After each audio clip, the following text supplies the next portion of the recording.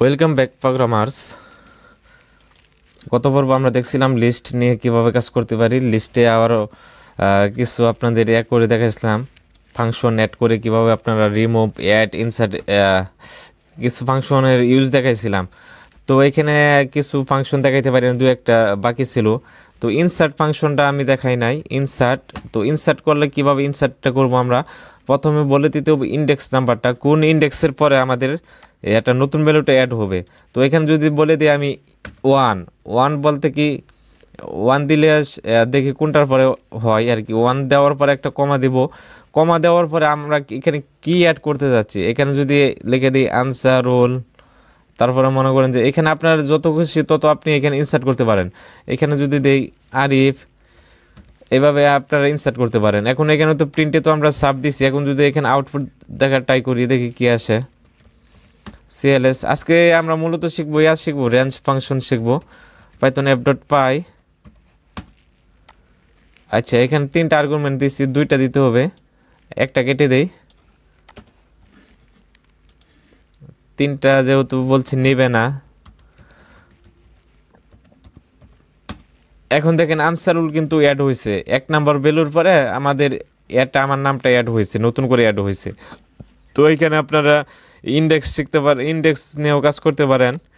তো এটা দেখাবো না, তো সরাসরি আজকের যে কাজটা করব সেটা হচ্ছে, আচ্ছা এটা এইভাবে থাকুক। আজকে আমরা শিখি রেঞ্জ ফাংশন কীভাবে কাজ করে। তো রেঞ্জ ফাংশন নিয়ে কাজ করার জন্য আপনারা করতে পারেন, রেঞ্জ লিখবেন, রেঞ্জ লেখার পরে এখানে আপনারা ইন্ডেক্স বলে দেবেন। যদি দেই 20, মানে রেঞ্জ হচ্ছে আপনার একটা নাম্বার জেনারেট করবে আর কি, রেঞ্জের মাধ্যমে আপনার নাম্বার জেনারেট করতে পারবেন। তো রেঞ্জ যদি আমরা একটা লিস্টে কনভার্ট করে নেই, আমরা তো লিস্ট কিভাবে কাজ করে এগুলো তো শিখছি। তো এখানে আমরা চাইলে লিস্টে কনভার্ট করতে পারি। লিস্ট ফাংশনটা এখানে কল করলাম, কল করার পর লিস্টের ভিতরে এটা পেস্ট করে দিই। আমরা চাইলে লিস্টটাকে আমরা সরাসরি প্রিন্ট করতে পারি, বা একটা ভেরিয়েবলে রেখেও আমরা প্রিন্ট করতে পারি। তো সরাসরি প্রিন্ট করে দেখাই কি হয়। প্রিন্ট, এখন যদি এটার ভিতরে দিয়ে দিই, পুরোটাই কিন্তু এটার ভিতরে চলে গেল।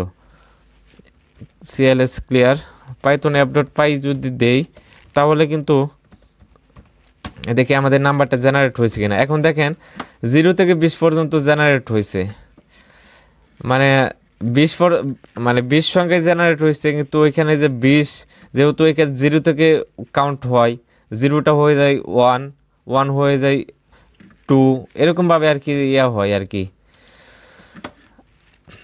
তো এটা আমরা এও করতে পারি আলাদা, এখানে ভেরিয়েবলে রেখে আমরা এখানে যদি দিই নাম দেওয়ার পরে এখানে ইকুয়াল ভেরিয়েবলে রাখি, এখানে নামটা আমরা প্রিন্ট করতে পারি।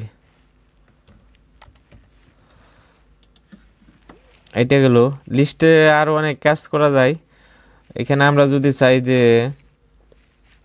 এখানে যদি ভ্যালু দিয়ে দিই যে 10 থেকে স্টার্ট হবে, দেখেন এখন কিন্তু প্রথম কিন্তু আমাদের 0 থেকে স্টার্ট হয়েছিল, ক্লিয়ার দিই।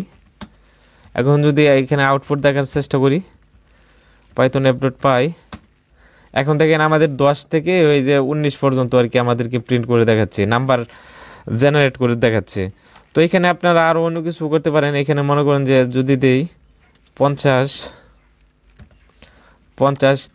তিনটা আর্গুমেন্ট নিয়ে আমরা কাজ করতে পারি। এখানে 10 থেকে শুরু হবে 50 পর্যন্ত। এখন যদি কমা দিয়ে এখানে একটা বলে দিই যে সে কত করে আমাদেরকে করবে, কত ব্যবধান থাকবে।